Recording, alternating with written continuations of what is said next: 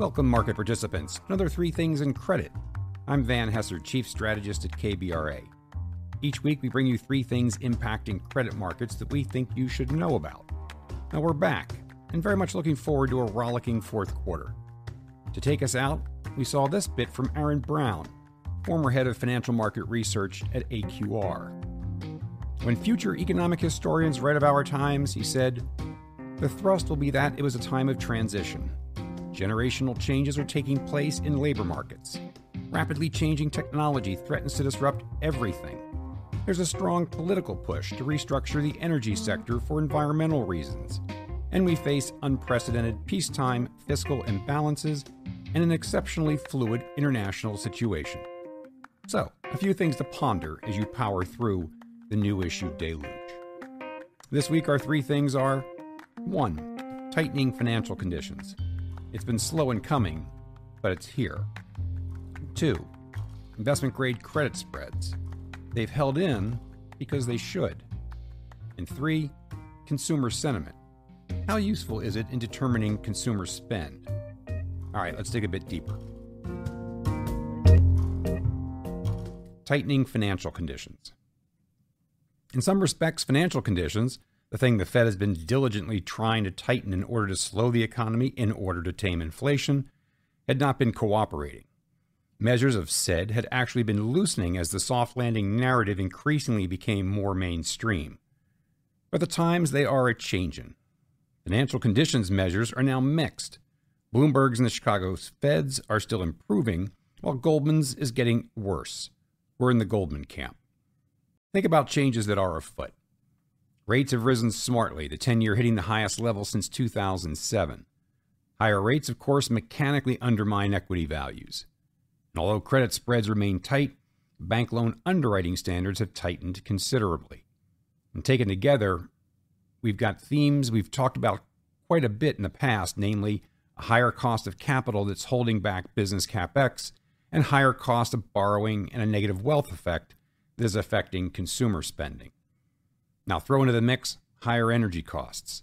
West Texas oil up 27% since the beginning of May, and natural gas up 20%. That's going to lean on corporate margins and consumer disposable income. And let's not forget the higher U.S. dollar, which will reduce demand for exports. So all of this is leaving a mark on demand, which is the point. But no one should be all that worried about the inevitable overshoot of higher for longer than necessary. As we have said all along, the economy is not all that off-kilter. It is correcting. Moreover, uncertainty is not all that pronounced. We know what the problem is, and we know how to fix it, and that fix is well on course. This is what normal looks like. All right, on to our second thing. Magnitude matters. We find ourselves often having to explain how you can have investment-grade spreads at non-recession levels in a recession. It sounds like a brain teaser, or at least something that is nonsensical. It's really not. But it is a reminder that magnitude matters. Magnitude of the contraction. At the risk of stating the obvious, economic contractions raise default risk and liquidity risk, two things credit investors care deeply about. How investors react depends on the level of uncertainty surrounding the former, default risk, as liquidity risk will be a second-order effect. So in a downturn, spreads widen. But to what extent? Well, that'll be a function of how investors with different mandates interpret forward risk. For buy and hold investors, confidence around just how money good a particular credit is, or whether or not it can remain on the right side of popular breakpoints, such as investment grade, will help determine how much spread widening is likely to happen. Total return investors, of course, will want to take into consideration technical factors that affect liquidity, such as structure and the size of market. So determining fair value and spread widening ultimately is a bit of art and science. Now, in a mild contraction, say 1% quarter on quarter for a relatively short duration, say 2 quarters, demand for safety and liquidity will certainly rise. Investor interest naturally skews towards safer credit quality in simpler structures and large markets. Investors trade up in quality, up in liquidity, and up in simplicity. And given the magnitude of what investors think the contraction is shaping up to be, in our current situation, a mild contraction, we're not likely to see demand weaken materially, as these credits, by definition, should be easily able to ride out the downturn. And sure enough, in our current environment, where a soft landing narrative has taken hold, IG spreads have held in well, sure, piercing 150 basis points here and there over the past couple of years, but in general, they've held in well. In a more severe recession with plenty of uncertainty and questions of financial stability, think global financial crisis, there's going to be much more selling pressure across the credit spectrum.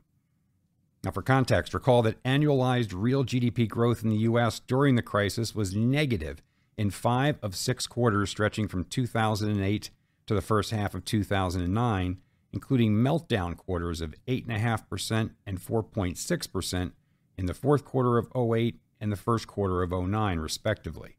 So no great surprise that IG spreads hit a wide of 618 basis points in December of 2008.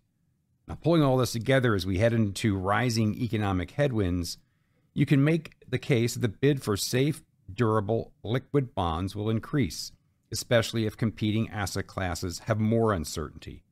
There, we see the rates market wrestling with the extent to which the Fed will intervene in markets to tame inflation. Certainly plenty of uncertainty there.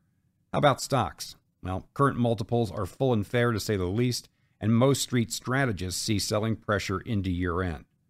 All of a sudden, IG yields close to 6% for the index and meaningfully higher if you can take some liquidity and structural complexity doesn't look so bad. Put simply, in this kind of environment with a manageable contraction looming, IG figures to retain its relatively strong bid.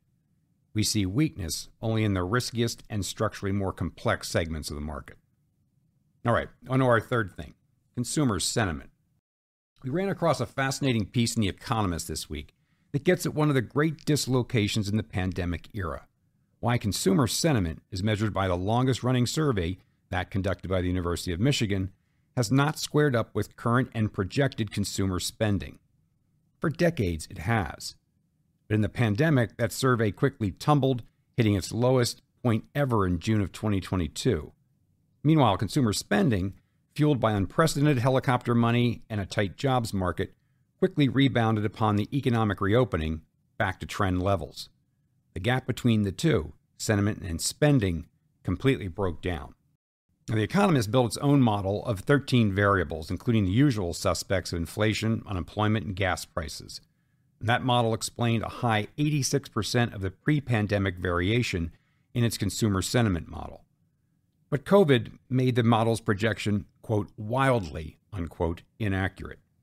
In the past, we've highlighted the disconnect, hypothesizing that concerns or frustrations about non-economic factors were creeping into the survey. Things like political dysfunction, social media effects, and breakdowns in trust of institutions. We saw and continue to see plenty of evidence of that when you look at surveys asking whether or not we are happy or on the right track as a country. There's plenty of dissatisfaction out there. And we've long thought that those developments affected the sentiment data. We also recognize that there's a powerful divergence happening in the U.S. between the relatively well-off financially and the 60% of households that live paycheck to paycheck. The Economist study concludes in a very unsatisfying way, claiming that the correlation between sentiment and both current and projected spending has vanished. The Pyrrhic victory, according to the paper, is that what it calls bad vibes does not suggest that a recession is coming. That's helpful, I guess. So there you have it. 3 things in credit. 1, tightening financial conditions. The shakeout is coming. 2, IG credit spreads. Spreads should hold in, given what we see. And 3, consumer sentiment.